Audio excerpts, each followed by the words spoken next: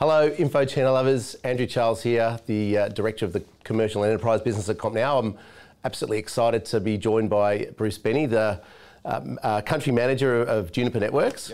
Yep. Look, Juniper's a technology that Compnow has brought into its 12 pillars over the last 8 or 9 months, and we've just seen a rapid adoption from our customers in this technology.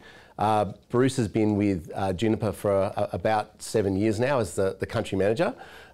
Bruce, what attracted you to the Juniper brand and what made you jump on board with this amazing new technology? Yeah, look, thanks, Charles, and thanks for the partnership. Really appreciate it. It's been a very, very rapid rise in terms of getting together with you guys, but it's been working well for us. Yeah, awesome.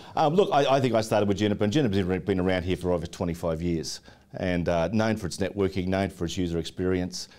We've certainly started off our business a long time ago in the service provider space. Yep. More recently, the company has also, I guess, expanded into the enterprise space, and now the enterprise space is actually a bigger part of our network globally through some of the acquisitions and developments we've made. We'll talk about some of those today, which I guess the Mist brand is one of those we actually acquired. Yeah. But look, it's been a pretty exciting ride.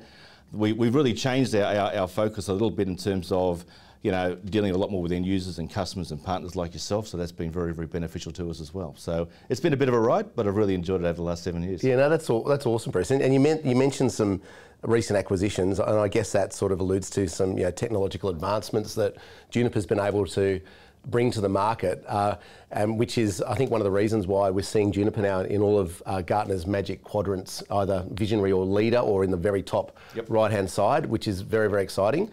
Before we go into that, though, let's just wind back the clock and talk about the birth of Juniper.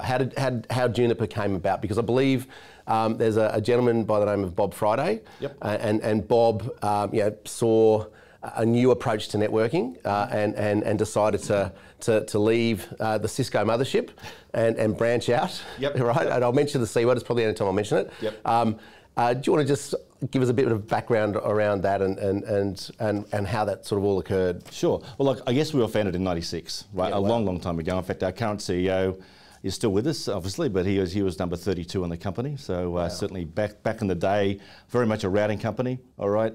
The Bob Friday really came through an acquisition of Mist, which we made about 4 or 5 years ago. Yeah, right. Okay, wow. Which these guys started the company in 2014. They were actually funded by Cisco and Google. Gosh, all right. Yeah. Obviously, through that process, we ended up acquiring that company. This is where the birth of Mist and the AI engine really came from. We acquired the company not just for a Wi-Fi access point technology, we really acquired the company for the AI intelligence they brought us. All right, so that not only drives our Wi-Fi solution, it also drives every other platform that we're working with as well. We'll talk more about full stack. Instead of just being a Wi-Fi solution, it's actually also manages our switches and now recently manages our SD-WAN solution as well. Yeah, wow. All right, okay. so it really is going to be very pervasive, because AI is a pervasive technology, as we know. Yeah. But we're really using it now to drive all of our investments and all of our technologies across the board. Awesome. Juniper. So the Juniper brand's been around a lot longer than I obviously was aware of. Yes. You know, I think the Mist acquisition sort of taken the game to a whole new level.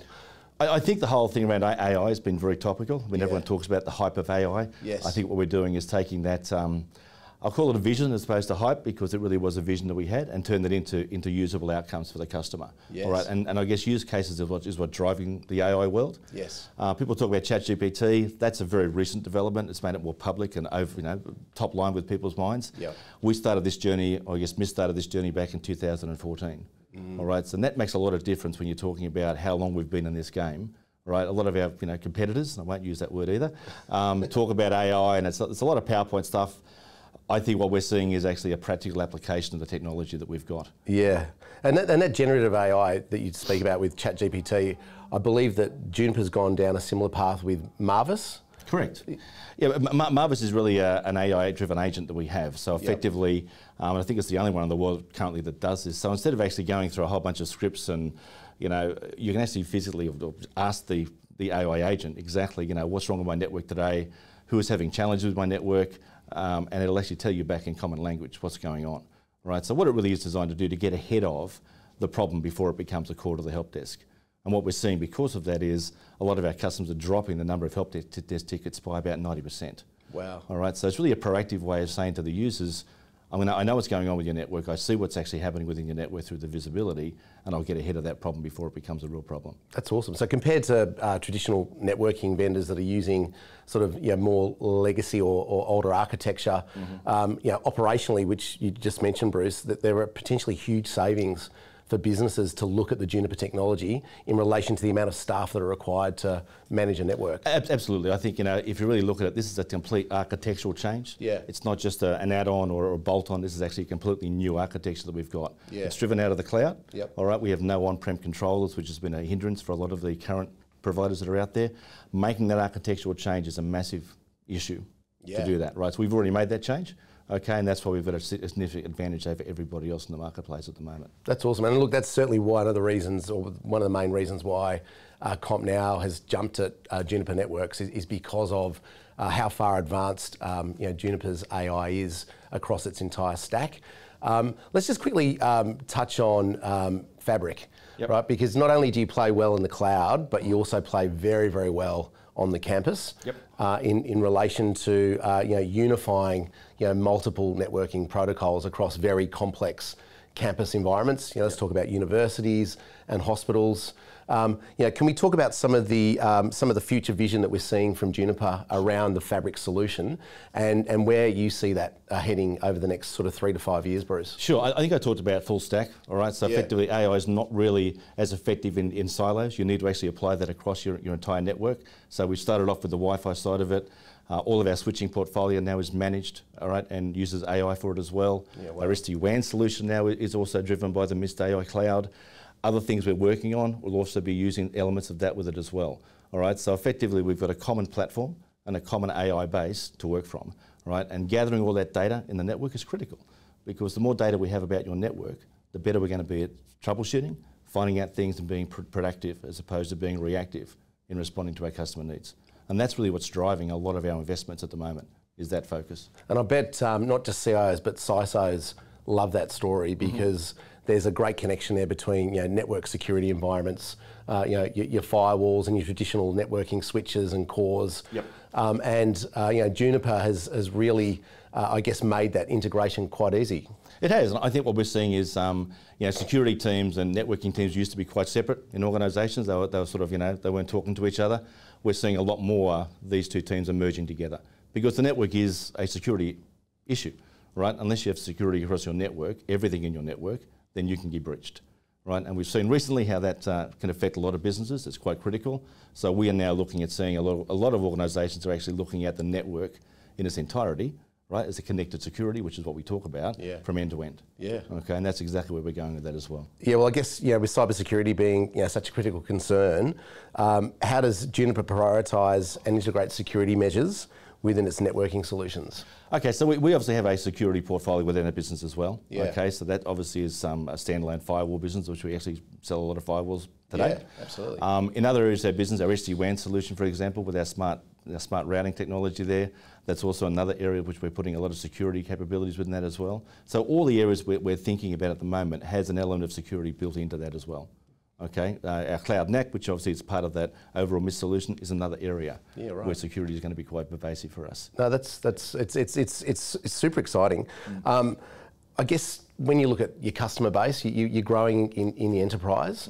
How does Juniper interact with its customer base in relation to sort of gathering feedback that potentially helps the customer shape the design of their network, but also guide Juniper as well on what the market actually wants? Sure. Look, I think I mentioned earlier we're very much an engineering company, all right? So we do listen to our customers, take feedback from our customers all the time about where they're going, where the market's going, and we align ourselves to that.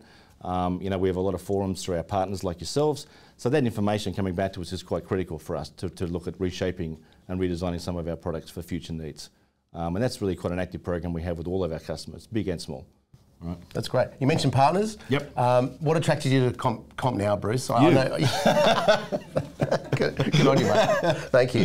Look. We like to certainly put ourselves out there at Compnow. We like to think we play with organisations that are at the bleeding edge of technology, and Juniper certainly fits the bill in what is a very competitive networking landscape at the moment. There are so many solutions and providers out there, and from our perspective, we took Juniper on because we just saw levels of innovation that other networking vendors just aren't offering at the moment, which is very exciting to us, as well as there's a very nice channel program that you guys have set up. So yeah, I think for us, Bruce, with Juniper in particular, we've got a very large sales team, as you know, and it's onwards and upwards in that ability to skill up our sellers and our pre-sales resources to offer more services around the Juniper stack.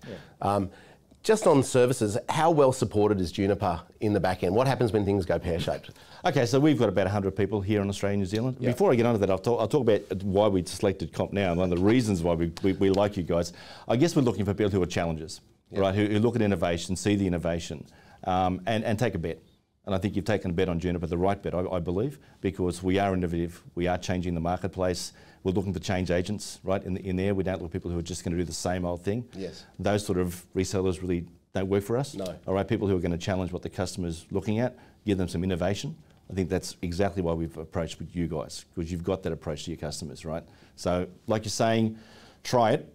I always say to people, if you don't believe the hype, that's fine, try it. Test it, do a proof of concept, you'll see the results. And you'll see customers here and overseas see those results. So it's always a risk taking on a new vendor. It always is, right? So test it, prove it, talk to our customers, right? And that's a really good way of finding out that this actually is a safe bet. I'm glad you mentioned it, because we've done that. We've taken it on. We've had some great recent wins in the local government space, in the retail space, and in the education space. We certainly see Juniper as a great fit, literally across just about any vertical. Are there any key verticals that stick out for you, Bruce, where customers should absolutely be exploring the Mist AI and the Juniper technology? Sure. I think we've grown up building very large, complex, critical networks. Our service provider pedigree is that area.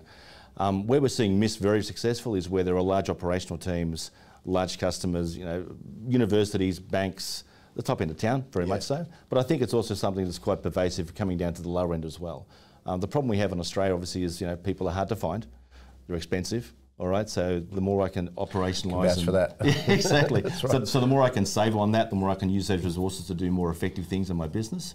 That's actually a win-win for both organisations. So the one thing we're finding is large organisations now who are using it, their help desk tickets have dropped 80, 90% by deploying Mist. We've seen that, right, in real life.